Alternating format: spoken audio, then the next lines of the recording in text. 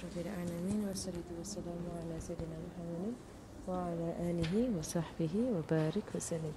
Nawait ta'allum wa ta'lim wa dhikr wa tadhkir wa nafa' wal intifa' wal ifada wal istifada wal hatta masuki bi kitabillahi wa sunnati rasulih sallallahu alaihi wa alihi wa sahbihi wa sallam wa du'a ila al-huda wa dalalah al khair ibtigha'a wajhillah wa mardatihi wa qurbi thawabihi subhanahu wa ta'ala ma'a lutfin wa afiyatin bi rahmatika ya arhamar rahimin. Allahumma inna nas'aluka ilman lam yusafihani wa habbi ghani. Allahumma inna nas'aluka ilman ladunni wa shafafihani wa habbi ghani.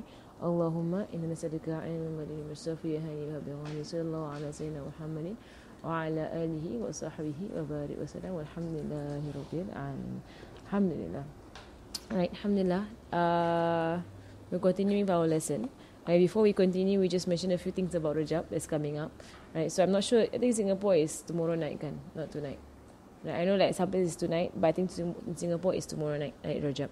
Right, so and it's the way lah that whenever a special month comes our way, right, we always spend a bit of time during the lesson. We speak about the month, right, and then just to urge people on, right, to do more good deeds in this month of Rajab, right. So Rajab is one of the haram months, right. There are 4 haram months in Islam, right. So you have Shawwal, you have Muhammad, Shawwal, Dhul Qa'idah, there's 4 months together, right. Shawwal, Dhul Qa'idah, Dhul Hijjah, Muharram, right. The 4 months that come together, and then you have Rajab by itself, right. So yeah, correct. Right? So you have Rajab by itself, right? Rajab is basically the months that are together, right? They are haram months. Haram meaning that you cannot fight in those months. In the past, right? They're not able to fight, not allowed to fight in those months because people are going for Hajj, right? Because Hajj is the Hijjah, so people are traveling to go for Hajj, right? So it's 3 months together lah. Is Zulhijjah, Zulqa'dah, and Muharram, right? Not Shawwal. Shawwal is not part of it, right? 3 months that are together: Zulqa'dah, Zulhijjah, Muharram, right?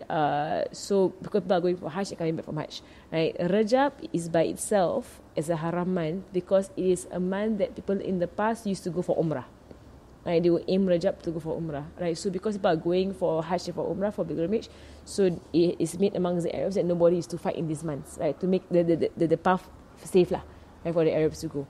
Right, but in Islam, right, haram months, they weigh heavy for Allah subhanahu wa ta'ala. Right, every deed is multiplied tremendously, right, in the haram months. Right, so every good deed is multiplied, up to 70,000 times, right, in haram months. Right, so it is encouraged, right, to fast. Right, if you can fast in the haram months. Right, so Rajab, first of Rajab will be on a Monday. So those who can fast. Right, fast on the Monday. Right, in haram months, it is also recommended to fast Thursday, Friday, Saturday in one go. That means fast in one go, right? If you're able to do it every week, you can do it, right? There are narrations about the rewards of that, but right now it's not coming to me, right? But how many thousand years of reward and whatsoever lah, right? So basically, if you can fast, right, Thursday, Friday, Saturday, right, in one go for Rajab months, right? And then every night, there are recitations that you can recite, right? Especially because Rajab is basically a month of Allah subhanahu wa ta'ala, whereby we turn back to Allah subhanahu wa ta'ala and we seek Allah subhanahu wa ta'ala's forgiveness, right, for all that we have done, right? So because before we go into Ramadan, right, because Ramadan, right, is a month of reaping your as much as you can from Allah subhanahu wa ta'ala, right? So you have Rajab, right, is a month of cleansing, right? So you have your field, your land, right, whereby you have to, is basically you have this land, right, that is full of filth, right? This land is your heart, right? Your heart throughout the year, right? So basically these 3 months, Rajab, Sha'ban, Ramadan, it is like a refresher, right, before you begin the year again thereafter, right? So throughout the year you've been like doing all kinds of things, and you're like you're falling back, your faith is becoming weaker and whatsoever, right? Things are happening to you throughout the year, right? So when Rajab comes, right, you're going to come towards Ramadan, right? So the Muslims, they begin to prepare for Ramadan, right, at very least at Rajab, but of course they prepare for way before that lah, for Ramadan. So Rajab, you're clearing this heart of yours, this land of yours, this filth that you have, right? So by first istighfar. It's like you weeding your land, removing the weeds, removing all the filth and the dirt and whatsoever. You're removing it. You're clearing the land.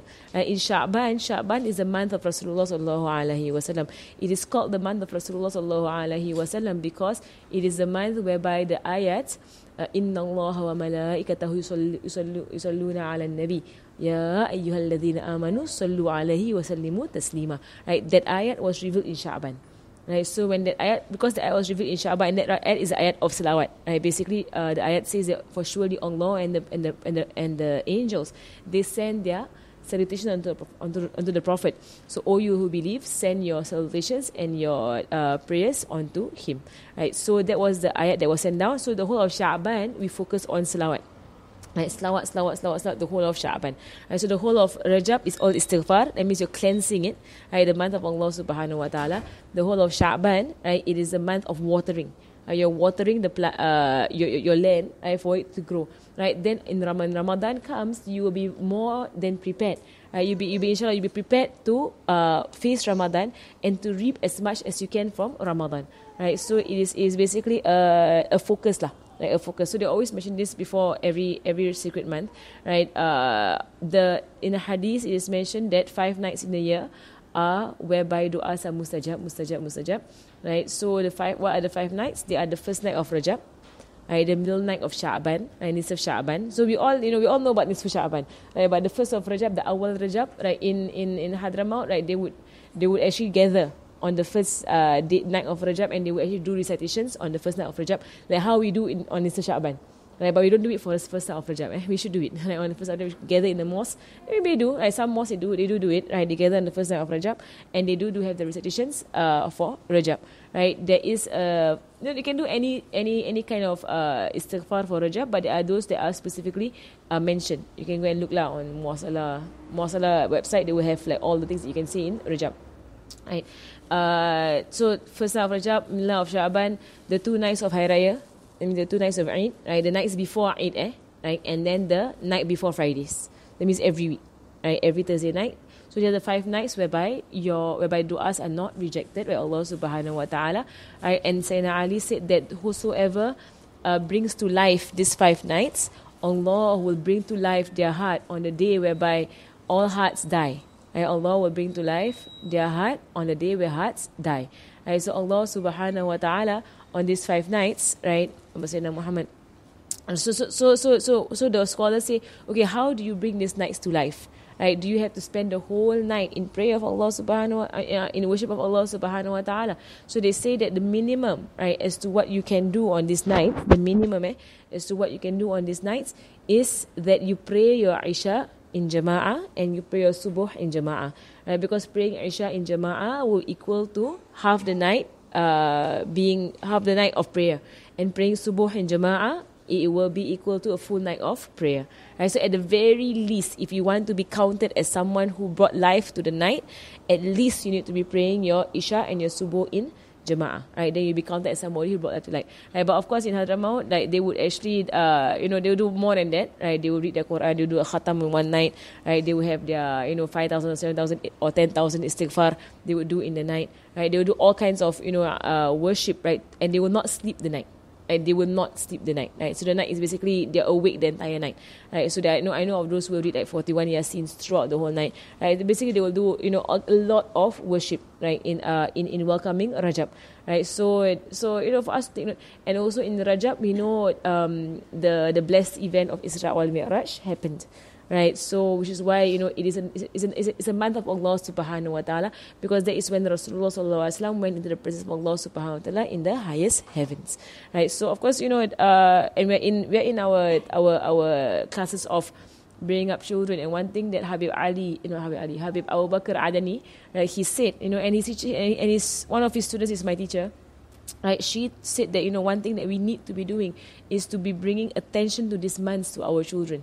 They need to know the importance of all these months. It's not just Hari Raya that is important, like they must know the importance of Ramadan. Ramadan, inshallah, we're showing them the importance of it, right? But there are other months, right? And in fact, Habib Abu Bakr Adadi, he has a book that writes about the events in every month, right? Important events that happen every month, right? Jamadil Akhir just passed us by, right? And that was the month that Fatimah Zahra was born, right? And then you have now Rajab. So Rajab, the biggest event in Rajab is basically the Isra and Mi'raj, right? So basically, have have events in the house, have celebration in the house, talk about the story, act out about the story, make it alive, bring it alive for your children. Then when it comes to Sha'ban, right? Sha'ban is a preparation for Ramadan, right? And of course, if you can, right? If like, cause our culture, we celebrate Shawwal.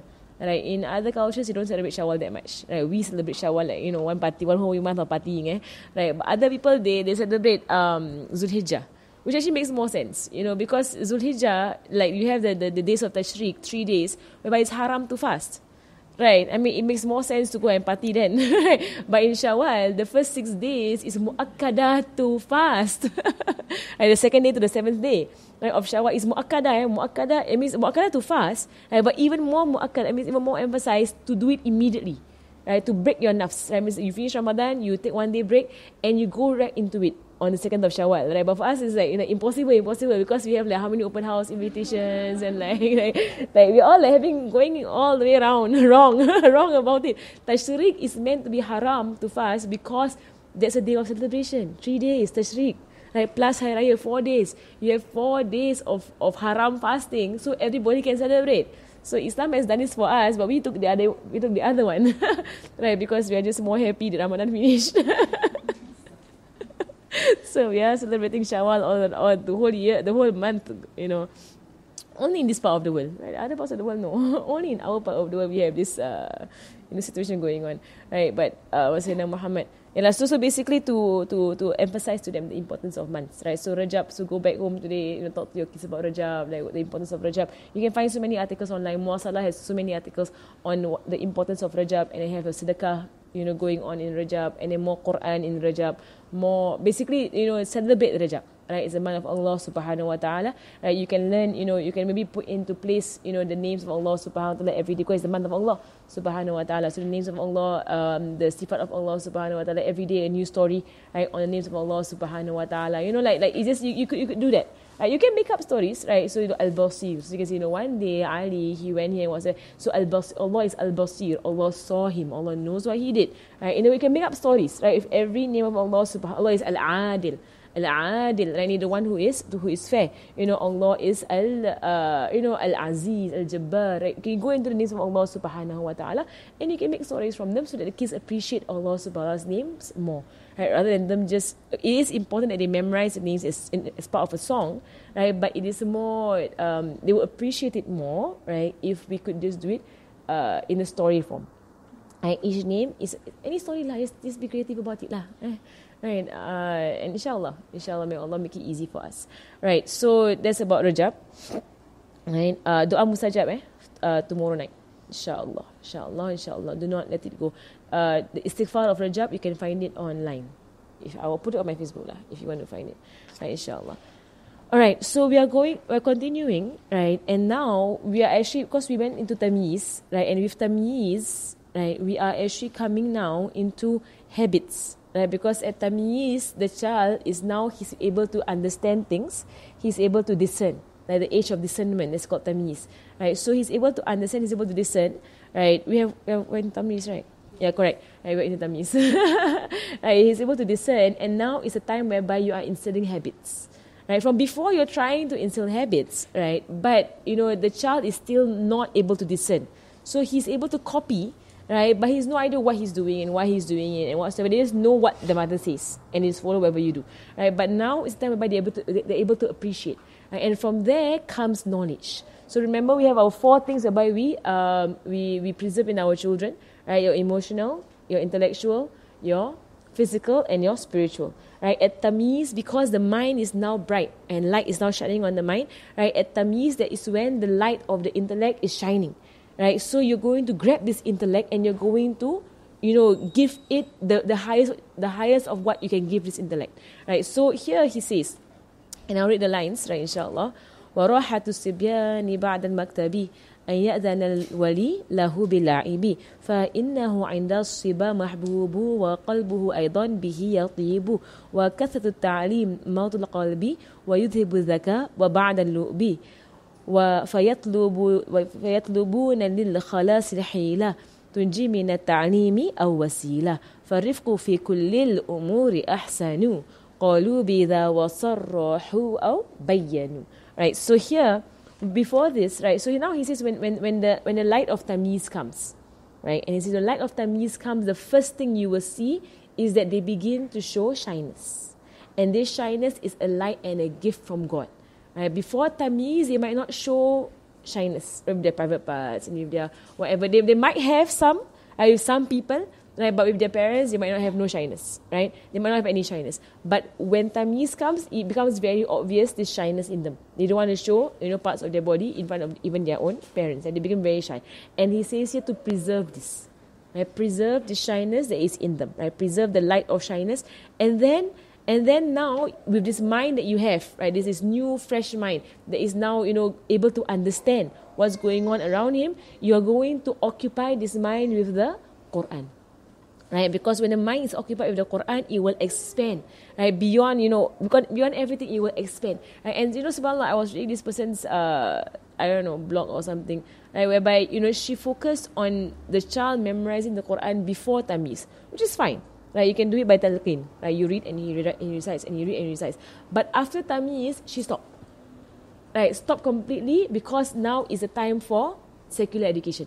Right, they go into primary 1, they go into primary 2, right? So the Quran is stopped. Unfortunately, the Quran is stopped. Right? Whereas at the point of Tamiz, whatever you have memorized, now is the time for me to explain it to you. Right? Now is the time for me to actually go deeper into it. Right? When they are not Tamiz, you can go like very kiddie, in the way you explain the Quran. But now with Tamiz, you can go deeper into the names of Allah subhanahu wa ta'ala. You can go deeper into how you connect them to Allah subhanahu wa ta'ala. Right? And we mentioned before that the biggest, fault, right, in our modern day parenting, right, is that we fail to connect our kids to Allah subhanahu wa ta'ala. Right? We implement on them, right, the Sharia without the connection. Right? And that is why they leave the Sharia very easily. Right? Because there's no focus on Allah subhanahu wa ta'ala. So the first 7 years already there is a focus on connecting to Allah subhanahu wa ta'ala. At 7 onwards, at Tamiz, and Tamiz from 5 to 7, right, at this point onwards especially, you are going to focus more and more and more speech from yourself and from them. You're going to be prompting them, right, more to see how they are understanding Allah subhanahu wa ta'ala and their worship of Allah subhanahu wa ta'ala. And you will see this entire course, I'm not going to talk a lot, or in fact at all, about your academic studies or about like whatever, because you can do whatever you want to do, right? Because Rasulullah sallallahu himself did not go to school, right? So whether or not you go to school, you don't go to school, what school you want to choose and whatsoever, that is up to you to decide. Right, but what is compulsory on you as parents, right, as trustees, right, over these human beings who have come into your life, right, and that's what your children are. Your children are basically trustees, right? They are human beings, right, who are placed in this earth, right, and their point in this earth is to worship Allah subhanahu wa ta'ala. You happen to be the adult that is over them. You happen to be that adult, right? So you are a trustee over them, right, to prepare them for the life of this world, right? That is what you are. Right, so they don't belong to you. They belong to Allah subhanahu wa ta'ala, and they will answer to Allah subhanahu wa ta'ala. What are you? You are a trustee. Right, that's all you are. You are a trustee. So understand that as a trustee, right, we are focusing them on what? Their role in this world. Right, what is their role in this world? Worship of Allah subhanahu wa ta'ala. Which is why, whatever they want to be in life, let them be. Right, as long as it is, pleasing Allah subhanahu wa ta'ala and Rasulullah sallallahu alaihi wasallam, it's fine. Right, whatever they want to be, let them be. Right, so what is on you, right, is to focus them on. Yeah, I know, it's okay. What is on you is to focus them on Allah on worshipping Allah subhanahu wa ta'ala. So at Tamiz, right, so he says here, right, so we're going back to a bit, So he says, فَلْيُزِمُهُ دَرْسَ لِلْقُرْآنِ فَإِنَّهُ عِلْمٌ عَظِيمُ الشَّأْنِ. Right, it is of the greatest of knowledges, right, to focus them on the Quran, not just reciting, right, because now you're going to make them read the Quran more, right, but you are going to have to explain to them the Quran. I have somebody who is passionately in love with the Quran. I have to explain to them, right? That is important, if not you, right? You have to be doing this, right? And so now if you have young children right now, then you better be picking it up. Right? You better be learning your Quran, right, for you to be able to bring the Quran to your children. All right. So the Dars al-Quran, what you have, what it is that, in Ghazali he mentions this, right, is that, it is to occupy the child so much, the Quran, that he has no time to think about other things, right, in a way. But he's so occupied with the Quran, in the knowledge in the Quran, and the Quran has all kinds of knowledges, right, of stories, of science, of language, of whatever Allah Subhanahu wa Taala says of the next world. Right, there's a lot of things where you can occupy your child with the Quran. Right, so for us to put aside an amount of time, and in fact a large amount of time every day, right, focusing them on the Quran. Right, that is the most important thing for you in your life. Right, because Rasulullah SAW says in the hadith, right, teach your children or train your children on 3 things. Right, love of me, love of my family, and the reading of the Quran. Right, so reading of the Quran, that means you have to go deep into the Quran, right, to know about the Quran, because at the end of the day, we are at the end of time. We are in the end of times, and Rasulullah SAW said that it will be darkness over darkness over darkness at the end of times. Right, and the only thing, and the Sahabas asked Rasulullah, what's the way out? And Rasulullah said that the way out is the book of Allah Subhanahu wa Taala. That is the way out. So if you want them to be saved, right, and we're living in a non-Muslim country, right, so it is a country whereby there is all kinds of influences, and we get scared lah. You see what's going on in our country, we get scared, right? But don't be scared. It's easy, right? The affair is very easy. It's very simple, right? The affair is basically let them hold on to the Quran, right? It's all there, right? Rasulullah it's all there, right? There's not much we have to think about, right? It's all available. Inshallah, Allah Subhanahu wa Taala will preserve them. So here, right, after he speaks in depth, and we went into this in our previous class, right, about the Quran and knowledge in the Quran and whatsoever, and how we can bring the Quran to our children, right? And I think that now there are more and more publications, right, on tafsir for children. Right? I think there are more. It's growing. Right? Alhamdulillah, it is growing. People are going into this, right? In fact, because the tafsir for English language is something that is lacking. Is really lacking when it comes to tafsir in the English language. Right, so now they are having people who are doing it. So alhamdulillah, right, they are actually producing more and more for parents to use. Right, and if possible, let it be that you are the one who is teaching your child, right, about the Quran, so that you both you progress in your journey with your love for the Quran. Right, and then so now he says, right, and now we go into habits, right, habits of the child at Tamyiz. So the first habit he mentions, right, is that you need to teach them how to play and rest.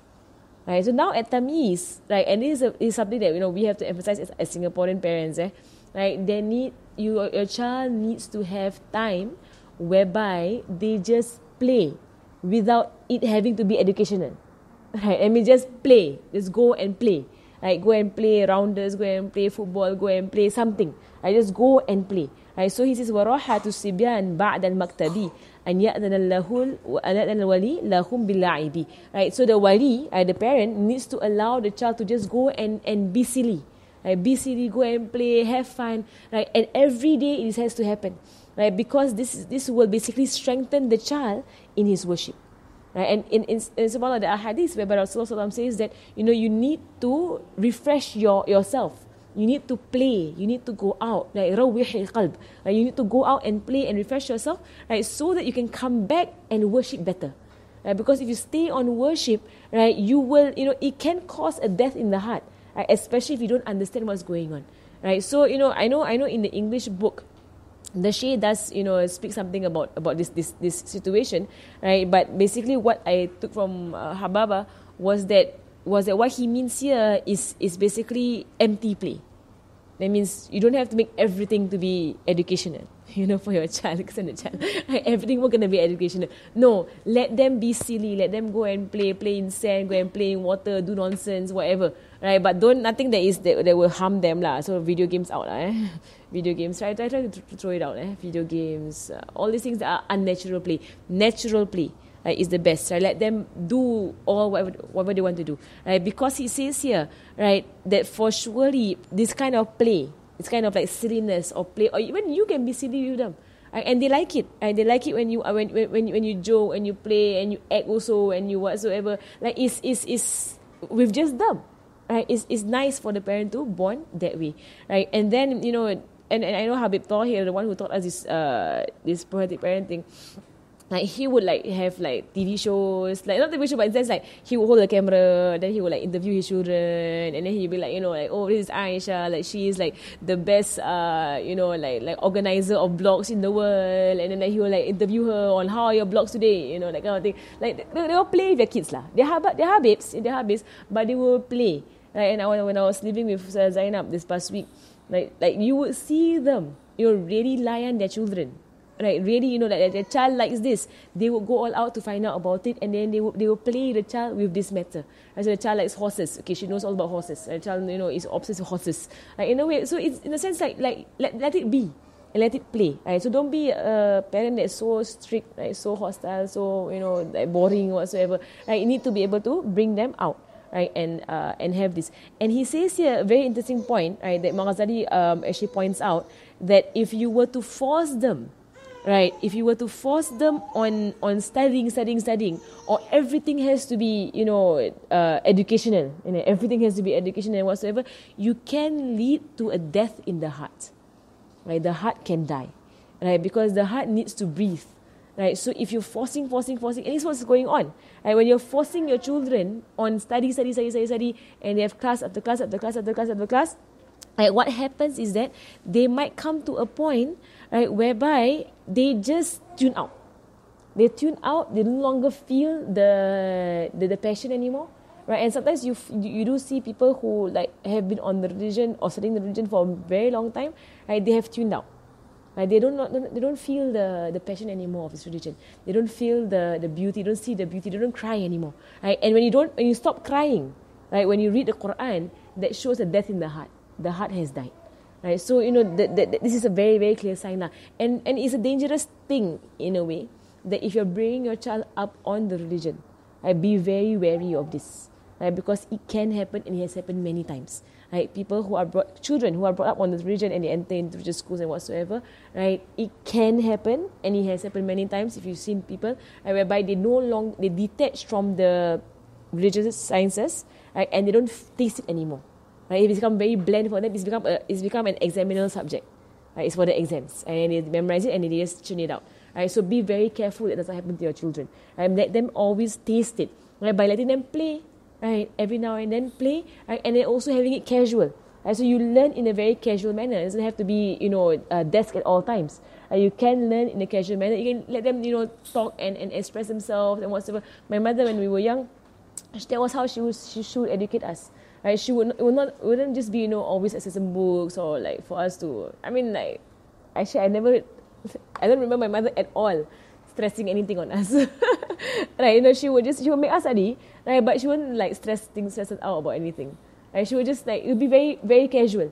Right, so we can actually discuss the situation or discuss why is the answer correct, what's the wrong, and like even up till now, you know, our WhatsApp group is all about like, you know, discussion on what God knows what lah, right, on like whatever science or like grammar or whatever. So it's like whatever lah, but it's in a sense like that's how, I don't know how she inculcated that, right, but it is basically to find joy, right, in studying because of a balance. It's a balance going on. Right, it's not something that you hate doing.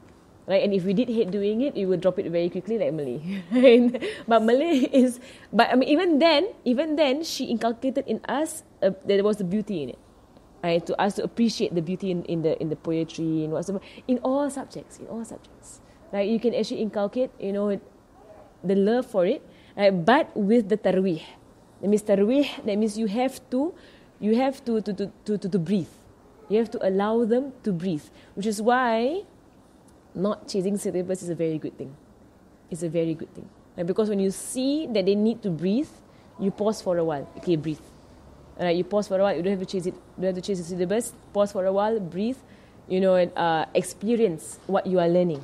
You can take our time to experience what you are learning, right? And then you can go on thereafter. And if you can hold this, then hold it, right? So that you can see their pace, right? So here, you know, Imam Ghazali, Sayyidina Muhammad, right, Rasulullah sallallahu alaihi wasallam, right, he said in a hadith, "Rawwihun nufus, fa innaha idha ukrihat ista'asat."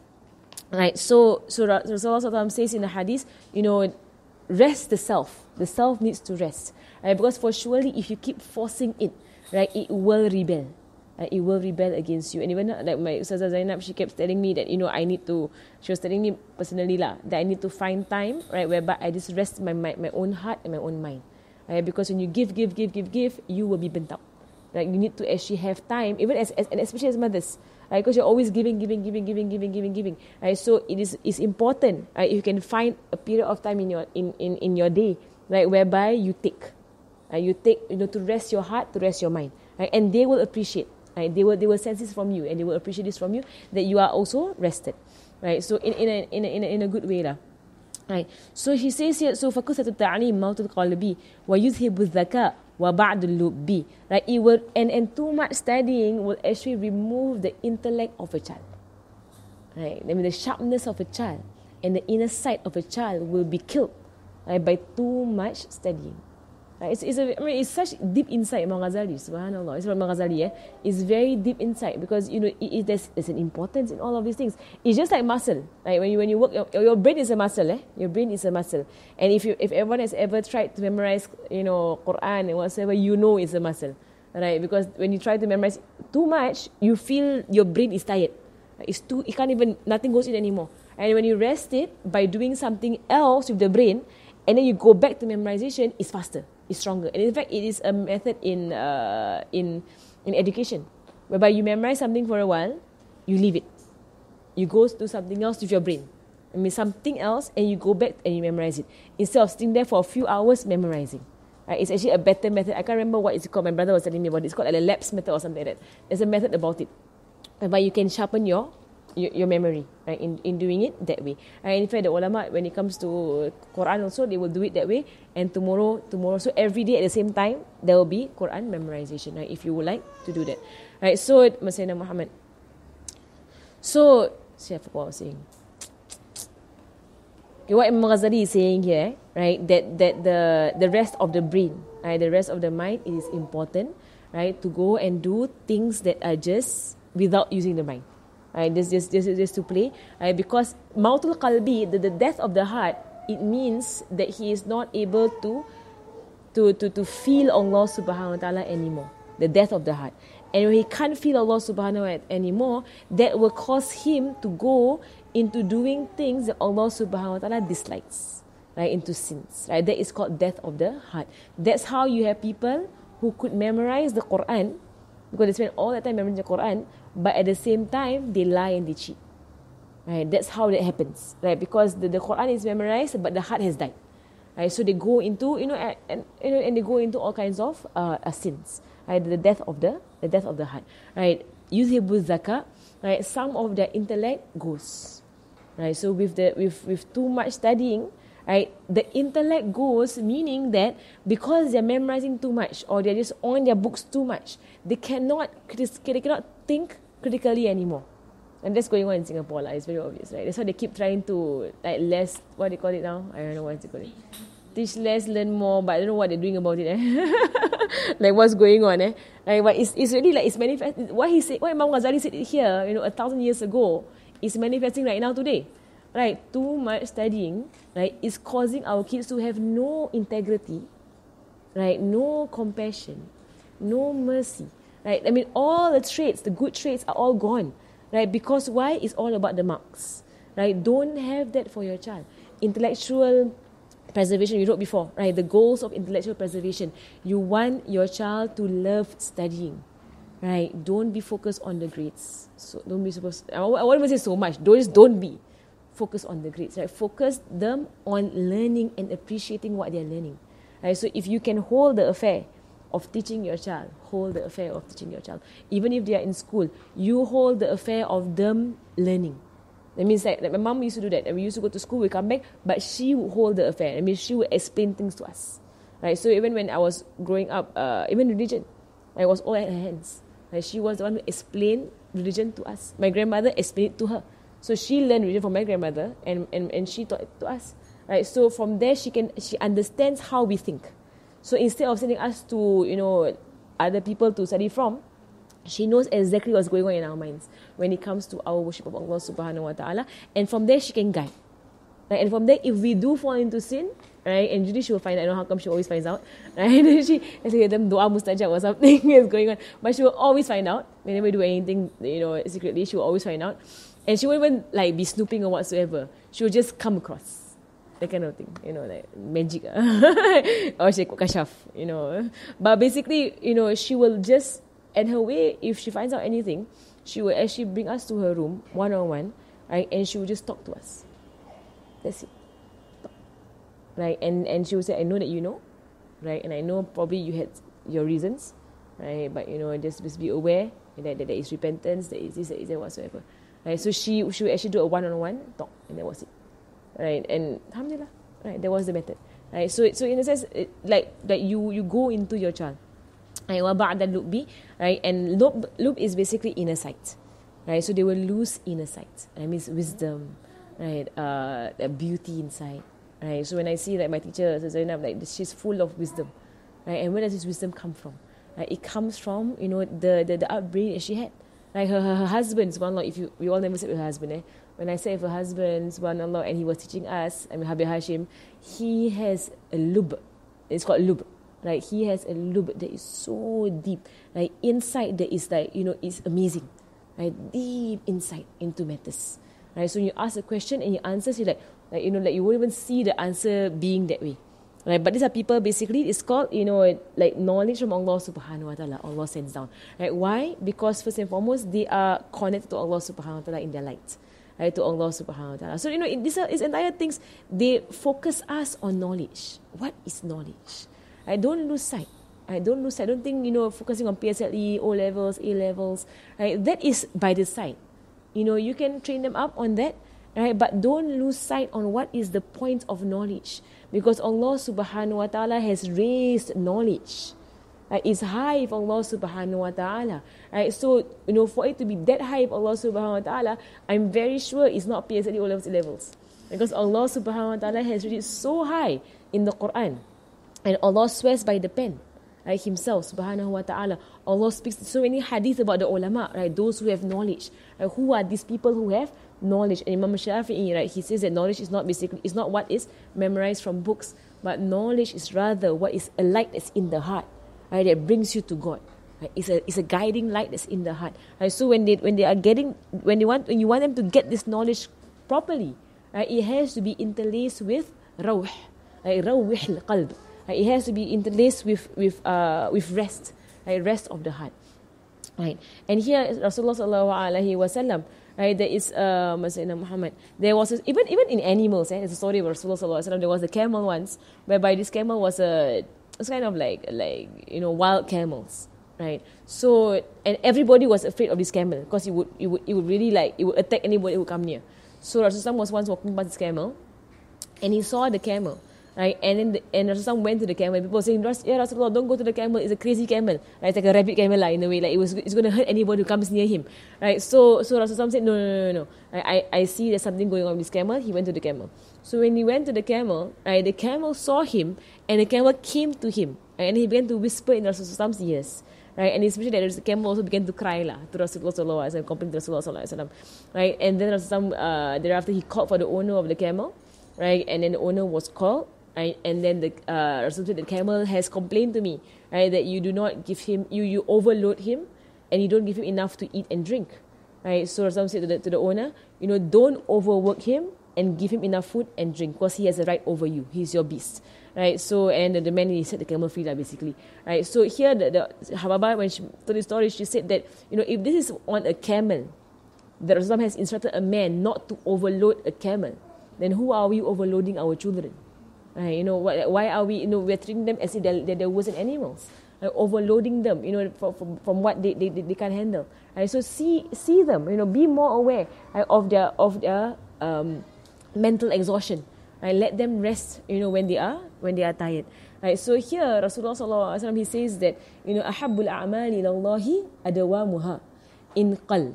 Right, so Rasulullah sallallahu alaihi wasallam, he says that the most beloved of deeds to Allah subhanahu wa ta'ala, right, is the one that is consistent.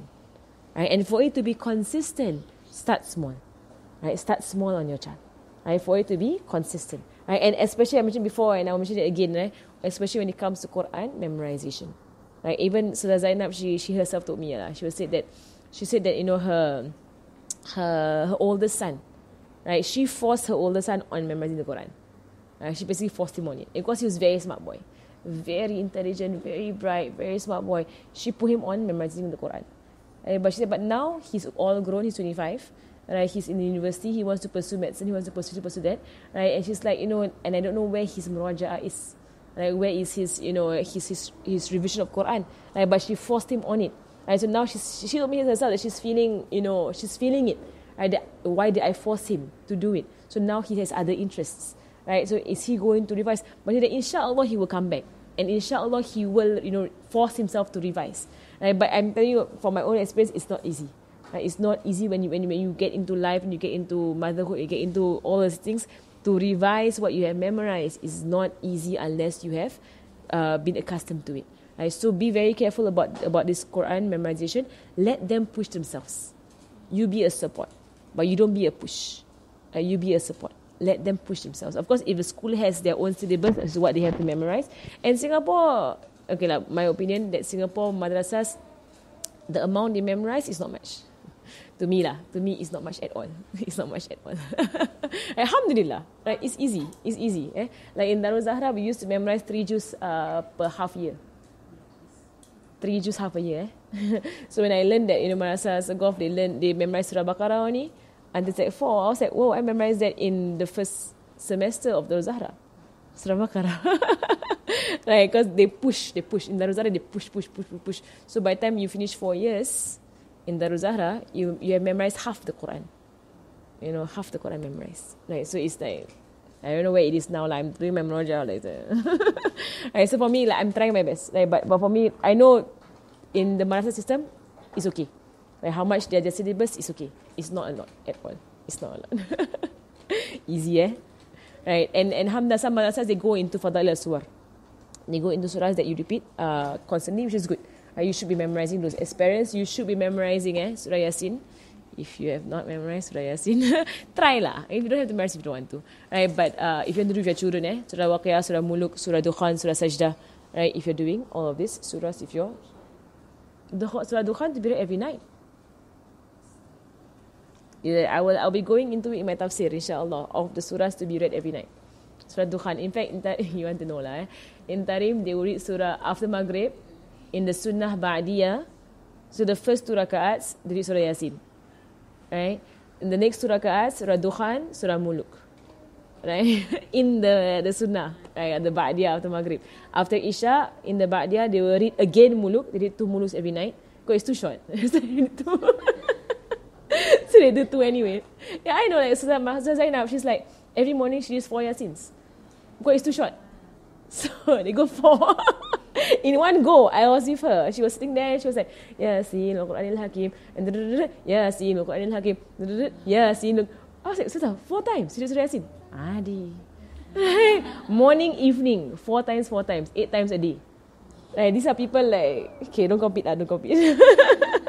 Because for them it's easy. It's easy, you know. But inshallah, may Allah help us. Allah knows our states. Right. So, and then Rasulullah says in the hadith, Inna li nafsika alayka haqq wa li ahlika alayka haqqan wa fa'ati kulla dhi haqqin haqqahu. Right? For surely yourself has a right over you, and for surely your family has a right over you.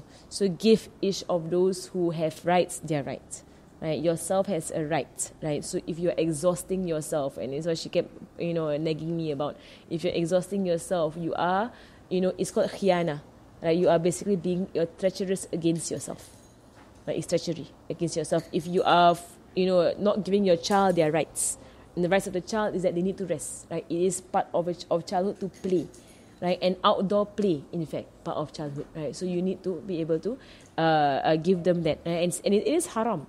It is haram. It does go on haram. Right? That if you force a child, right, without allowing them to play, that means force. It does go into haram. You know. And if you kill their love for religion, or you kill their love for studying, even more haram, right? Because of how hard and severe you were on them, right? They have turned away, right, from the religion. It's a very like, you know, tricky situation going on, very difficult, right, for us to actually, but inshallah, may Allah help us, right, basically the bottom line, and my teacher was telling me when I was talking to her about this, about more and more of our youth leaving the faith. Right? It's happening, all over Singapore, in Malaysia, Indonesia. It's everywhere lah. It's everywhere. It's worldwide. So I was talking to her about it, and she was like, it's basically because I was talking to her about our event here about answering the unanswered, because they have questions and all kind of things, and she said that while you answer their questions, I understand that their questions are just basically on the surface.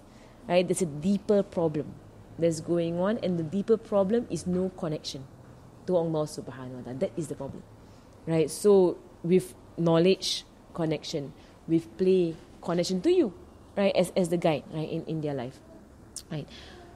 Right, and here, right, and it could be that pressure on the child, right, it will diminish their intellect and bring them into a stupidity. Right, and if you've taught enough students, right, tuition, if you've taught enough students, you can see this. Right, that means too much memorization, too much drilling, right, it does destroy our students' ability to think creatively. It does. You can see it. Like, I know, like I was talking to you about it, and that I never finished a TYS in my life, ever. Like, my mom never forced us on it. Like, it was not something that we did. Right, so basically, and I know my students, their teachers will tell them, you must finish your TYS 3 times around, right, 3 times go. I was like, since when you have to finish your TYS three times, over and over again? You don't have to. Right? If you know it, you know it. Finish. Right? If you don't know it, then figure out more questions of that type. Right? Don't just do things randomly. Right? That would remove your intellect. Right? If you want to preserve the intellect, right, think. Right? Think. I get very annoyed with students who they just want to get the answer. They don't want to go through the thought process. It gets on my nerves. I get so annoyed. Like, whenever they just want to know what is the answer, and then copy the steps. Right? I get very, very annoyed. Right? Because you're not using your intellect at all. No intellect whatsoever. You're going to copy the method and then cut and paste into every question. The moment the question is changed, that's it. You get 0. Right? That is the call. What he's saying here.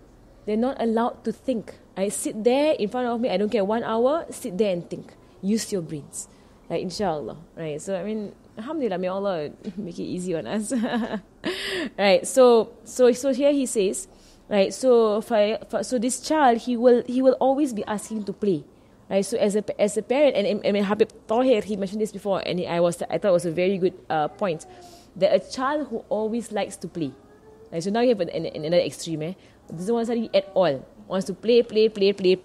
Right? Okay, so got 2 extremes. Like, one, the parent is completely like kind of helicopter parents, and like making the child like hard iron fist parents there, like study all the time. On the other hand, you have children, they don't want to study at all, and there's something you can do to make them study. Right? They just want to play the whole day. Right? So what do you do? Habib Tahir said, when he was teaching this, he said that, okay, if you can at this situation, because this child, he's doesn't want to study at all, right?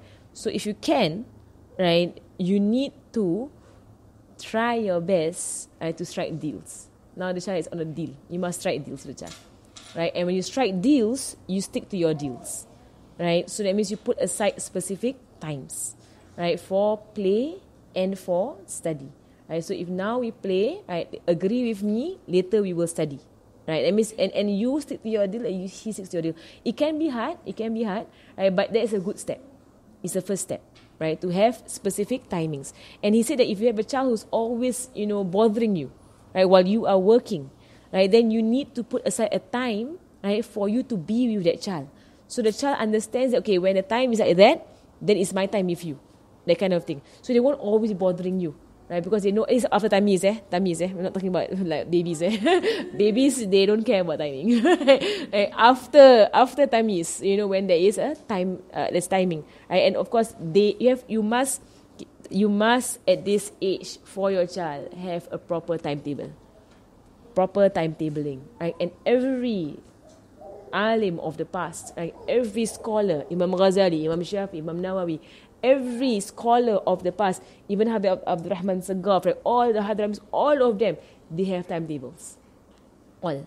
Right? So if you're living your day, even your own life, if you are no timetable, right, basically, right, then you're basically not making the most of your time.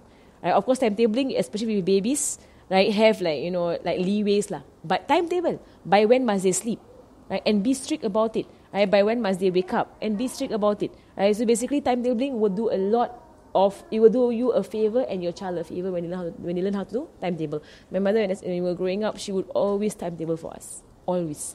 We were on a strict timetable from the time we go back from school to the time we sleep. It was a strict timetable. Right, so every day, right, come back from school, have lunch, right, do homework. It's understood, right, and then sleep, right, Zuhur and then sleep, and then wake up, go to the park, play, right, 5 to 7 play, come back, right, Maghrib, study for 1 hour until 9, sleep, right, standard. That was it. All 7 of us, she had 7 of us, right, one after another. So all of us were on the same timetable, right, and that was how she implemented. That was it, right. So it's you know, have and let your child understand timetabling, right. So if you can have a chart, right, there is not words. If you want, you can put pictures, right. So when the clock is like that, right, so this time for what, and you put a picture there. Right, so they understand timetabling so you can maximize them, and you can help them lah. So if they want to play, say you see when the clock is like that, then it's time to play, right? So if they can't read the time, they can see the clock like what, like it's got big clocks with the numbers, so you can put the pictures, you know, accordingly, so they can tell themselves, right, that it's time to now it's time to actually read Quran, that kind of thing, right? It will do them a big favor. And if you're not on a timetable, then be on a timetable, please. Right. You need to actually write down a timetable for yourself. Okay? We say a lot.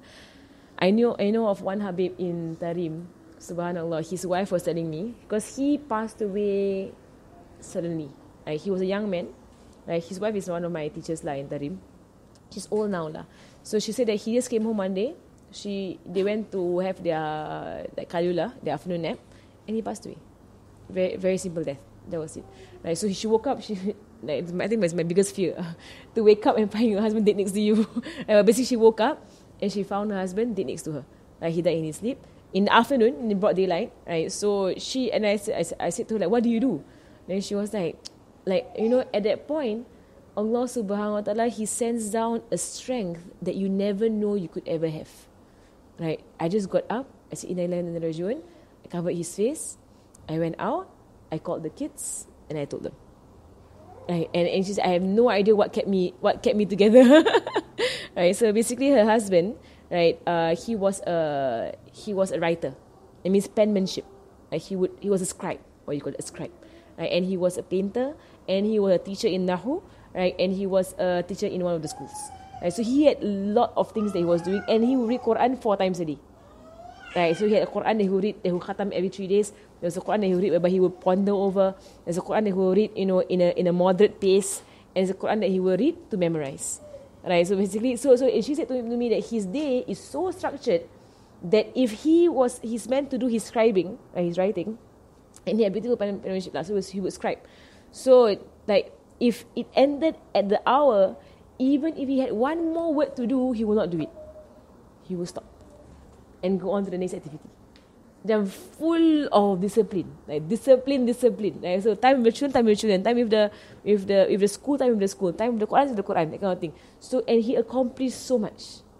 She would show me all the books that he wrote by hand, right? And how many portraits that he actually painted while painting. Right? And at the same time, he was in the school, right? Teaching. Right? So she showed me how much he actually accomplished by timetabling. Right? And this is the secrets of the scholars of the past, timetabling. Right? Timetabling will allow you to achieve much more. Right? There'll be blessing in your time when you timetable. Right? So, and I'm sure we know all about timetabling. Right? I know in Darul Zahra, 4 periods every day. Right? And we learned so much in that 4 periods by timetabling. Right?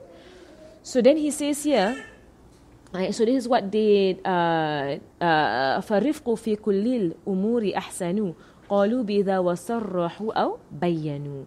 Right, and to be gentle. This is from a hadith of Rasulullah sallallahu alaihi wasallam. To be gentle in every affair is the best way. It means gentleness in all affairs is the best way. Right, and that is the way of Rasulullah sallallahu alaihi wasallam. And in a hadith, Rasulullah Sayyidina Aisha said that Rasulullah sallallahu alaihi wasallam, he was not shown 2 ways except that he chose the easier of it. He always chose the easier of 2 ways. Consider that both ways are halal. Right? So both ways are halal. He will always choose what is easier. Right? So for your children, for yourself, for your family, right, keep it easy, keep it light. Right? You don't want to turn them off. Right? That is the worst thing that you could do, is to turn them off of this religion. So even when it comes to hijab, right? So, encourage them on it. Right, beautiful words. They want to wear pretty hijabs, and wear their pretty hijabs, right? Don't like, no, it has to be black. No, it has to be, like, okay, I wear black lah, like, but you don't have to like force it on the girls, their baby little girls, right? So they want to have pretty frills or whatsoever, pakai lah, right? If they want to have like whatever, I don't know lah what the girls today want to do, right? But if they want to, if it helps them, as they grow older, they'll grow more mature. They will grow more mature as they grow older, right? But now, with the love, right, and the gentleness, let them have what they want to have, right? But not to compromise the religion, right? So if they want to wear sleeveless, okay, no, right? Let's have some sleeves, right? It's nice to have sleeves, right? Right? So in a way, right? But nicely, right? Don't scold them about it, right? They're still below the age of puberty, right? Don't scold them about it. Let us be nice about things, right? So here, Rasulullah sallallahu alaihi wasallam, right? He said. And there are a lot of hadiths about it. He said that مَا كَانَ رِفْقُ فِي شَيْءٍ إِلَّا زَانَ وَلَكَانَ الْعُنْفُ فِي شَيْءٍ إِلَّا شَانَ. Right? And he says, Rasulullah, he says in the hadith, that gentleness does not enter any matter except that it beautifies it. So whenever, anytime gentleness enters into a matter, it will be beautiful. Right? And harshness does not enter a matter except that it makes it ugly. Right, it foils it. Right, it makes it ugly. Right, so in parenting, in speech, in everything lah. Right, gentleness, it is the way of Rasulullah sallallahu alaihi wasallam. He was not somebody who was known to have a sharp tongue, at all. He did not have a sharp tongue against children, women, people, ever. You will not find a single hadith whereby Rasulullah was sharp-tongued, ever. Right, but he will always educate. He would understand, especially if it was someone who did not know better. Right, so when the Bedouin came, and we know the story of the Bedouin who urinated in the mosque. Right, we know the story. Right, and he was gentle on the Bedouin because he knew the background was what? The background was that he was from the desert. So our kids was the background. Nothing. They don't know anything. They're coming to this world blur. Right, so we don't treat them as if they're adults. They're children. They don't know a lot of things. Right, so to have the eye of mercy on them, even after tamyiz, they are still learning. Right. So and then he says, so وَبَعْدَ مَا يُشْرِكُ نُورُ الْأَقْلِ عَلَى الصَّبِيِّ يُؤْمَرُ أَنْ يُصَلِّي. Right, so now we're going to go to Sharia. Right, so here, right, the first part about the Quran. Right. Tamam.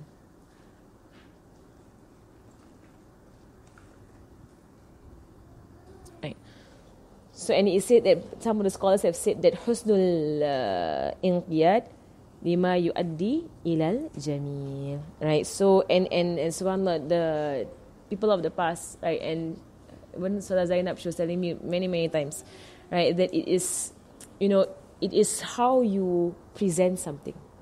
Right. It's how you present something to someone, right, that determines if they will accept it or reject it. Right. Usually, it's how you present. Right, so you could present to someone something that is completely false, but because of the beauty of your presentation, which what they have done, right? They have presented to us all kinds of foul things, but because it's beautiful, it's beautified, people accept. Right, and on the other hand, unfortunately, even though Islam is beautiful in itself, you don't have to beautify Islam; it's beautiful in itself, but we uglify it. Right, so when you uglify it, the people run away. Right, they turn away and they run away. Right, so it is on us to actually give it its right, in the way we present these knowledges to our children, studying to our children. Right, if you see them getting tired, don't be afraid to stop. Right, don't be you must finish it or what. Don't be afraid to stop. Stop. Right, continue later on. Right, same thing with food. If you see them not able to finish, stop, keep. Right, later you can finish it. Right, but don't throw. Right, my teacher Zainab, she was asking me, because they never throw food. They never ever throw food. So when they came here, people keep feeding them. So they have like piles of food in their fridge because they keep keeping it. Because they never throw food. Because in Tarim, at the most, right, they will give to the poor who are around. They actually give food to the poor, right? Or at very very most, they will give it to the goats. So the goats will eat it. But in Singapore, what do? Throw. We throw food. So she was telling me that, give it to the guard. And I was like, give it to the guard? It's a bit weird in Singapore for you to give leftovers to the guard, right, downstairs. She said the guard at the condo entrance, like, give it to the guard. I said, I can try. But basically, because that's the way they are. Like, when it comes to food, when it comes to education, there's a lot of leniency, right? And a lot of, gentleness, but a lot of talk also. Right? And that, alhamdulillah, I do believe that will bring a child, right, to by himself, he will want to study more. He will, right? And when it comes to play also, they love to play, but there's only so much you can play if it's natural play. Right? If it's unnatural play, they can do it all day. That means when it comes to video gaming and whatsoever, they can do it all day. Right? Because it's unnatural, it's addictive. Right? But when it comes to natural play, like even football, right? They will play football, boys will play football, then it's too hot. They'll come in, right? I mean, they have to give up sooner or later. It's too tiring. Right? I mean, I know my husband said that when he was young, he would play football morning, evening, night. Right? But then he would still study in between, right? In a way lah, whereby it would just help him. All right. So now we are going into the fiqh, right? Because yeah. So you cannot ask them to study too much and all that, which take time. But what if they keep asking for more? They want to study, then it's okay. Give. Yeah. Yeah. It's because the thing is that you don't want to. What he's saying here is not to force. If they want, then take lah. But if they say no, I'm tired, I don't do anymore. Mother yang tired. Then like automated. It's called color yourself, mark yourself, and then to go through with you. But alhamdulillah, but it's if they're asking for it, then it's good lah. Find this kind of. But that will not lead to that. No, this one is only when it's forced. You mean you're forcing them and they hate it. So the mawtul qalbi is that they just hate knowledge. If it reaches that stage, like some other kids, so how do you Reverse. How do you repair the heart? Okay, if it has reached that stage for some children, right, the reversing would be it will be dependent on the teacher. The teacher needs to reverse. Right? So like alhamdulillah, like I have met people who they were turned off of the religion, like completely turned off. Right? So what they need is someone to take them by the hand and explain to them the deeper meanings of this religion. Because probably at this age they're probably a bit older. Right? So someone to actually re-teach them. That means they have to start all over again. Right, with somebody different, right, who is able to do this with them. Right, and inshallah, they will start to see the beauty in this religion that they have never seen before. Right, and they will understand that what they have had or previously is actually not what it is. Right, so, but it does depend a lot on the teacher. The teacher plays a very big role. Right, even when it comes to non-religious sciences like chemistry, maths, history, whatsoever, the teacher plays a very big role. Right, how we used to love or hate the subject can be very much dependent on the teacher. Right, teacher does, right? So that's why if you can, you are the teacher lah. Right, so you hold it to yourself. If you can't be the teacher, then find somebody who can, right, be a good teacher for them, right? Because I know, like for me, like I like of the subjects that I used to really dislike, right, is because the teacher, right, was just I don't want to say what teacher lah, basically, but he was not lovable very much lah. Okay, right. So the whole class would not like the subject at all, but it's a beautiful subject. Right? But the teacher completely destroyed it. Change teacher, be a good teacher. Alhamdulillah, ya Allah. And teachers they hold a lot of amanah, a lot of responsibilities on teachers, right? Because you shape the view of a child. Right? And sometimes, as mentioned before, that sometimes a child they work hard for a subject only because they like the teacher that's there. They like the teacher. Right, so they work hard for it because of the teacher. Right, and that is how we are with Rasulullah sallallahu alaihi wasallam. He is our ultimate teacher. Right, sometimes we go deep into this, into our religion, into our worship, into our whatsoever, because we want to get to him. Right, we want to get close to our teacher, and we want our teacher to be proud of us, of what we are doing. Right, so at the end of every lesson, I will say in the Fatiha that I read, at the end of the lesson that may Allah al-Fatiha, anna Allah yarzuqna ilman nafi' wa amal khalis maqbul wa husn ta'alim. right? So may Allah, in the Fatiha, that Allah gives us, knowledge that is beneficial, right? And gives us a beautiful way of studying and teaching, right? يَسُرُّ بِذَلِكَ قَلْبَ النَّبِي, right? That from this way of our learning and teaching, the heart of Rasulullah is brought into joy. Right? It gives him so much joy that he sees this kind of circles whereby we are learning and studying. And that is the Fatiha from Habib Omar. Right? He gives us the Fatiha to read after every lesson, right? So that inshallah you achieve, right, the joy of our teacher lah. Right? Because sometimes the teachers you see, as teachers, you see your students studying and then they are so enthusiastic about it. It brings a coolness to your eyes, to your heart. Right? So what more Rasulullah sallallahu alaihi wasallam? He is the ultimate teacher. Right? He has taught all of this to us. Right? So when he sees that it's not being forgotten, it's not being neglected, it's being brought back. Right? He how happy he is in his grave. Right? That he's seeing that his ummah is on this. Right? And subhanAllah, when you bring this to your tell your children, tell them. Right? Tell them Rasulullah is very happy. Right? That you are that you love your Quran. He's very happy about this. Let them also joy. Let them have the joy of this of knowing that Rasulullah SAW is seeing us. Right, okay. It's a good sign that she likes to study.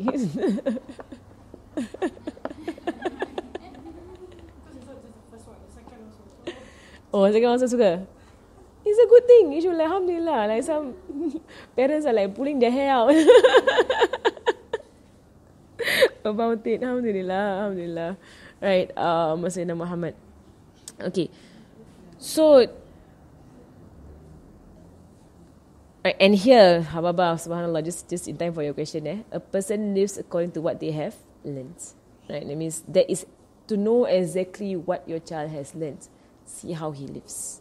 Because you could have memorized a lot, but you have not learned. Right, and just today, we had a class this morning, like one of the institutions, right, whereby the students kept complaining, right, that the teacher, would repeat the subject. Will repeat from previous lessons. Right? And that is actually a sunnah. To actually repeat the previous lesson is a sunnah. Right? But the students, because they are they're like, no, we did this before, don't learn again, that kind of thing. They would complain about this. Right? And then I just said to them, okay, you know what, if you have learned it before, can I test you? Right? Straight away, no. Why? Because you don't know it. Right? If you know it, it's on your fingertips. If you know it, it's in your life. Right? And that day I was talking to my husband about translation when you translate somebody. And he said that it's important that the translator, know the subject. Right? Because the sheikh or the habib or the ustazah, right, they quote du'as randomly. And that day the habib was quoting dua of leaving the house, in Baitul Hidayah. Right? So and the translator had no idea what the dua. So he had to ask the habib one by one, every word. And then it became clear the translator is not somebody who goes out of the house and reads his dua. Right? Because if you did, you would have memorized it. Right? So it's a bit like embarrassing lah as a translator. Like if like Ustazah, she always quotes things. Alhamdulillah, I know it. So I don't have to keep asking her about it. But some I don't know. So I have to ask her. But it shows how much knowledge I have taken. Right? That is not, so basically you live according to what you have learned. Right? And if you are not living according to what you have learned, then you have not learned it. Right? You have not learned it at all. Right? Even if you say, so even Sayyidina Muhammad, right? So وَبَعْدَ مَا يُشْرِقُ نُورُ الْعَقْلِ عَلَى صَبِي يُؤْمَرُ أَنْ يُصَلِّي.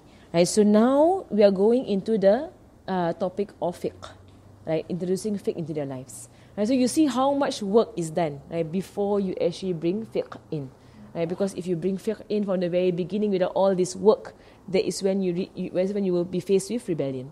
Right? People who will hate the prayer, they will hate fasting, they will hate the hijab, they will hate all the laws of Islam.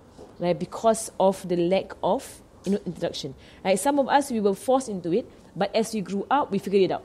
And we learned more about it, and we began to appreciate it. Right? But of course, it would be nicer if from the beginning, right, it was explained to them. Right? And so when they enter into it, right, they enter it wholeheartedly, inshallah. Right? So here he says, so now when the light of the intellect is now shining on the child, right, clear on the child, light shining on the child, so now you are going to command the child to the prayer. Right? And they say, and Imam Ghazali says here, that just with the prayer, you are going to command the child with all other matters of the religion. So not just the prayer, Right? Of course, tahara, right? When it comes to wudu and istinja. And Hababa Maryam, she says that you make sure you observe your child at the age of 4, 5, when they are already toilet trained. You observe them how they istinja. Make sure that they're doing it well, correctly. You don't want them to walking around with, drops of najis on their clothing, right? And then wudu, right? Check them again at tamyiz, check their wudu. At baligh, check their wudu again. And you must be checking their wudu. Are they doing it well? Right? And you go and find out what is the sunnah of wudu, what is the wajib of wudu, how do you wash your face in wudu, where is the niyat when it comes to wudu, like about the hand and whatsoever, the head, all that. You must find out. Like, go learn your fardu ain. And in Tari, we learn fardu ain over and over and over and over again. You don't say you learn it one time and you're done. No. Right here, this morning, our students, right, they learn a fiqh book, then learn another fiqh book. And every fiqh book will repeat the first fiqh book. And that is the way we learn. So that your fiqh is at your fingertips. So anything happens to you in life, you know what's the hukum. You can't like, wait, I'm going to go and find my book and go and find out what's the hukum. No, you must know the hukums on your fingertips. Right? So when they complain, I was like, okay, we need to give them a pep talk. Right, these students, like, if you want to complain, we have to, tell you all that you repeat the same thing over and over again, especially affairs of your religion. You learn it over and over again so that you know what you're doing. Right? So check their wudu, right? And Imam Ghazali says, also command them to pray, to fast. Fast, right? Command them to the fasting if they are able to. Again, rifq, right? You need to have leniency and gentleness, but don't let go of the affair altogether, right? That means tell them, okay, you know what, tomorrow's Ramadan, we're all going to fast, right? You want to promise me, from what time to what time, that kind of thing. Let them hold some responsibility. So okay, that we promise from 9 to, from the time I wake up, for example. And some kids, they start that way. They wake up, they have their breakfast, and then they fast. Right? So you can start that way. So they have to have sahur if you don't want to. Right? Some kids, they want to have sahur, up to them. Like half day fasting and so on, right? So you can basically be gentle about it. And I had a friend who she would reward them. Right? So whoever would fast the whole day, right, will get $1. It's like money reward. And it's okay, it's fine. Right? You can begin them up because they're children. Right? So you don't have to it's all in the akhirat, it's all in paradise. It is, right? They do get rewards in paradise. But I'm giving you some reward now here in this world. You can do that. Right? So, whoever fasts the whole day, they will get to choose what dessert for, to buy, or whatever lah. Right? Find ways whereby you can reward them. Right? And I know like kids who they will fast the whole day because if you fast the whole day, you get $1. Right? So they want the $1. Right? So if you fast half day, you get 50 cents. That kind of thing. Whatever they're able to. Right? But, just allow them. Right? Allow them to go into this. Right? And then, and also haram things. So at tamiz for boys especially, right, try to enforce the covering of the aura from the navel to the knee, right? Enforce in the home, right? In the home, of course, out of the home, right? In and out of the home, navel to the knee. That is your aurat, right? I mean, I don't know lah, but it's something that is prevalent in society, that people in the home, right? Even adults in the home, they wear shorts. You're not supposed to wear shorts in front of anybody, even your own family members, except for your spouse. And even that is a khilaf, right, about that. Right? So you're not supposed to wear, because I went to my friends' houses, right, and they are like people who wear the hijab outside of the house. But in the house, they're wearing shorts. And I felt very uncomfortable. Why are you wearing shorts in your house? Like your mother is there, your father is there, your brother is there. Right? But it's just they're used to it. So the brother also wears shorts in the house. Right? The father also wears shorts in the house. Right? Because it's in the house. Right? No, it's aurat. Right? So at 7 years old, if you can from before, but if not, then after 7, right? Try to train your boys. And I remember my mother, right, that she would, we used to wear, I think when I was young, we used to wear tights. Baby girls lah, they wear tights kan. So I remember that she actually cleared our cupboards of all the tights and bought baggy pants. And then we were 7. And we were actually 7 years old. Right, because she cleared everything out. Right, and then my mother would never buy for us Barbie dolls. Ever. Right, because why? She has 5 boys in the house. Right, she has 5 sons. Right, Barbie dolls are not a good idea when you have 5 sons. Right, because they lose their clothes, like not they lose their clothes, like we lose their clothes, kan. Right, but so I always wondered when I was growing up, all my friends had it. Right? But my mother would never buy. She would buy for me sort of bean dolls, like beanie dolls, with no body parts whatsoever. They're just sacks of beans with, you know, a head and like, you know, it's kind of like SpongeBob kind of thing. Right? So no body parts at all. Because why? She was watching over her sons. Right? She doesn't want her sons to be able to see dolls that has body parts. Right? So, and we are like not aware. Right? And for me, I've seen my own students, you know, when I was in, you know, I was teaching lah, and that my own friends, boys, who were at the age of like 11 and at that time 11 and 12, right? They came to one of the friends' houses lah, and there was a Barbie doll there that was unclothed, right? And they were like pointing and laughing, right? And they were like, you know, like doing stuff lah with the doll, right? And they were 10-year-old, 11-year-old. Like straight away, I told my friend, your sons, you know, are doing things that are inappropriate with the Barbie doll. Right? I mean, basically, right? I mean, you have to be honest about it lah. Right, so just don't be blur parents, Don't be naive parents. Right, don't let this kind of filth enter your home, especially if you have boys. Right, at all, right. But then in Tarim they're so innocent, So Zarina was telling me how innocent her son was because her son is 12 years old, and she was like, you know, let him, you know, like sleep in the same room as me, right? Because I was sitting by myself and I was like, you know, like I want her to sleep with me or whatever. So she was like, let Ali sleep with you lah. Then I said, oh, Ali is 12, I'm too shy with him. He's a small boy lah. He's a small boy. She was like, Ali doesn't know anything. He's so blur. He has no clue. He thinks that babies come from the knees. Like they're so innocent. Honestly, they're so innocent. Like, and she asked me, you know, that these are people who are so pure. They're so pure that she told me that he just asked her. I'm like, alhamdulillah. He just asked her, like, why did Allah create his private parts? And then she said, oh, for you to pee. Right? And then he was like, yeah, but he could put it into a hole. It's easy enough. That's why it had to be so long. Then she was like, no lah, Allah knows. Because he's so innocent. He's 12 years old. I told her, you know, our boys at 12, they know more than what they should know. Right, but they're so pure. Her mother told me that her own nephew once walked into a baby girl, right, that was unclothed. Right, and he pointed at her and he was like, her thing's spoiled. Because she's never seen a girl before in his life. So he thought, harban. That means rosak. It's a girl. But it's that 12-year-old, that means they've never seen anything in their life. They're so completely pure. Right? Subhanallah, may our children, you know, be that kind of like pureness. And she herself told me that she didn't know anything about where babies came from until she got married. Then, like, surprise of her life, shock of her life, she didn't know anything. Subhanallah, they're just so pure. Subhanallah.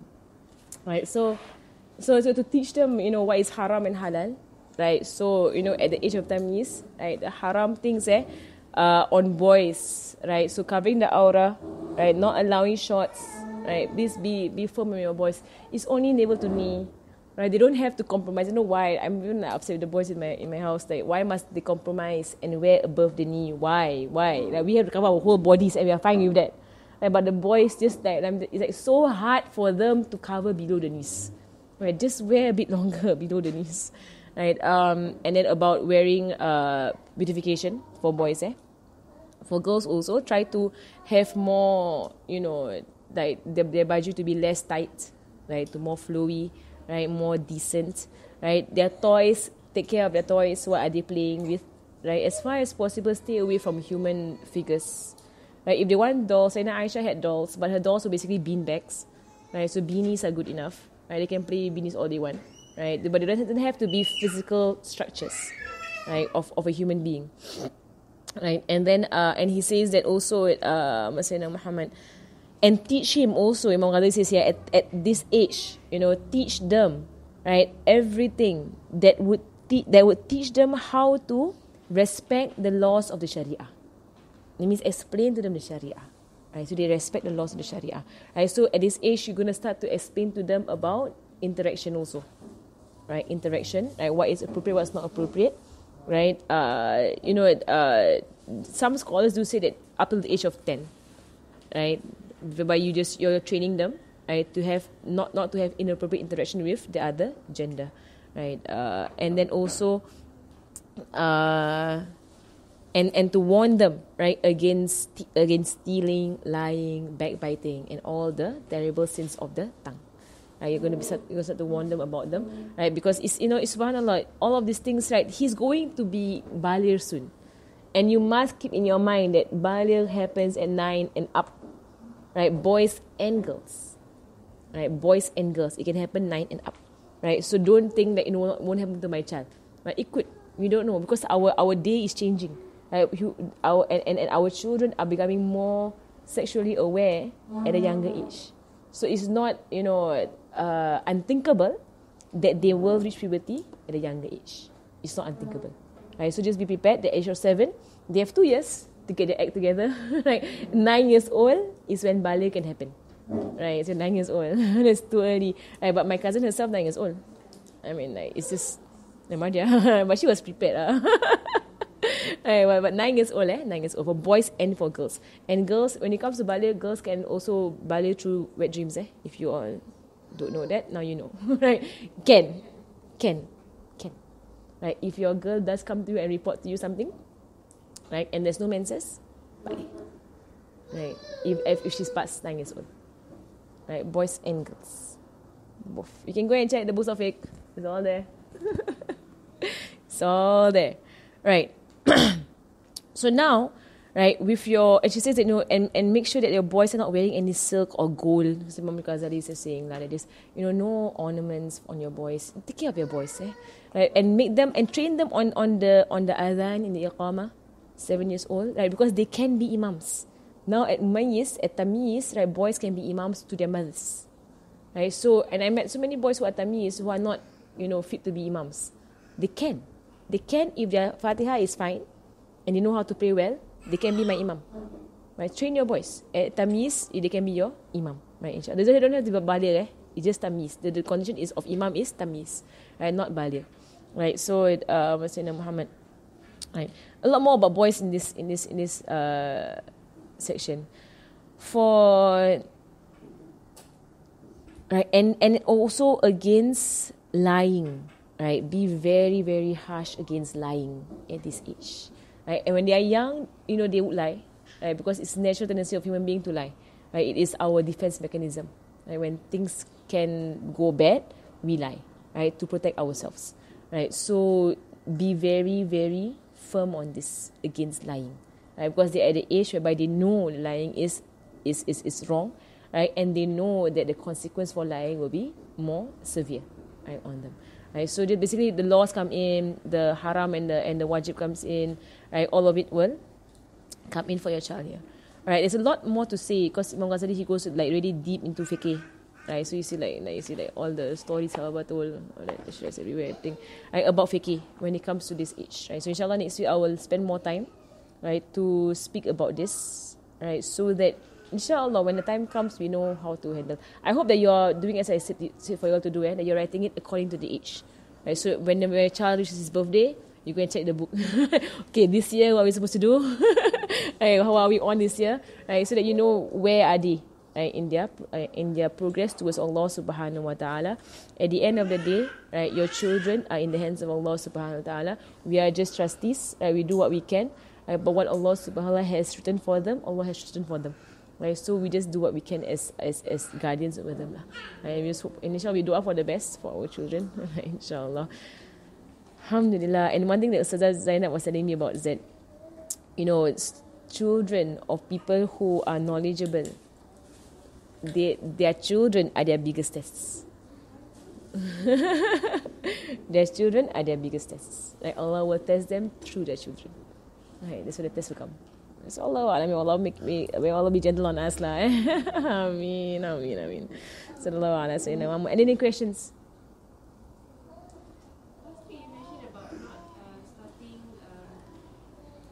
reading and all at before 5 years old. And today you mentioned about not being so rigorous in study, especially for young children. But the madrasah entrance actually requires quite a bit of Rigor. how do we balance that? Yeah lah. High level of literacy and can we postpone the entrance. I postpone the, you mentioned about, should we just delay reading also?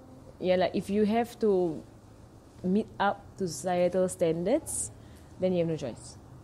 Yeah, right. But if you don't have to meet up to it, then you have a choice lah. Right. So this is basically in their time whereby they would educate their own children. Right. But if you have to meet up to the set standards that is set by the madrasas, then you have to push lah. There's no choice. Because I know even in Singapore primary schools also it's still, they push, right, which is sad lah. So you need to just be you need to monitor your child a lot. Just monitor them a lot, and even while they are in the madrasah, because of the heaviness of the subjects and everything, monitor. Like, don't be a parent that goes on auto mode, whereby they are doing the school, they come back and they handle themselves. No, monitor their situation, their emotional state, like their mental state, their whatsoever, may Allah allow you to see. Then maybe even sometimes you make a lot of dua, that sometimes a small like time in the day whereby you play, like that is enough for them. Half an hour je is enough for them. Sometimes it's good enough. Right? Like how the ulama lah, they would pray the whole night and then half an hour of sleep is enough. Right? So maybe it could be like that. There are a few hours of play, just half an hour of play can already. Like whatever lah.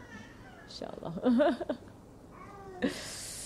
Alhamdulillah. Sallallahu ala sayyidina Muhammadin wa ala alihi wa sallam. Fatiha warzuqna min al-amal khalis al-maqbul. وحسن التعليم ودل على الهدى والصدق من صلى الله عليه وسلم وعلى معالمنا وشيخنا إلى رحمة من صلى الله عليه وسلم. الفاتحة.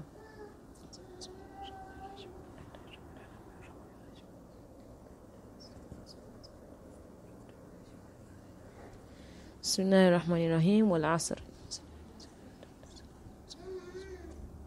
سبحانك اللهم وبحمدك أشهد أن لا إله إلا أنت أستغفرك وأتوب إليك. سبحانك اللهم وبحمدك أشهد أن لا إله إلا أنت أستغفرك وأتوب إليك. سبحانك اللهم وبحمدك أشهد أن لا إله إلا أنت أستغفرك.